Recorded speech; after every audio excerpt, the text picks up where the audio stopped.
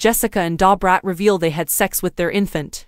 Brat is currently in love with Chu a lot. Guests dressed in pink and blue attended the gender reveal ceremony for the famous rapper and his wife Jessica Harris Dupart's first pregnancy. Funny how these events lose their evil vibe when literally anyone other than straight people hosts them. The two chose a straightforward countdown instead of the standard suspects for the big reveal, which include firearms, explosives, wildfires, explosions, and complicated heterosexual rites. The screen announced it's a boy, as blue confetti began to fall, and the gathered family and friends cheered. Brat was seen sobbing in the following footage as Jessica came to her side from behind the camera. The couple wed in a stunning ceremony decorated with thousands of vibrant flowers in February 2022.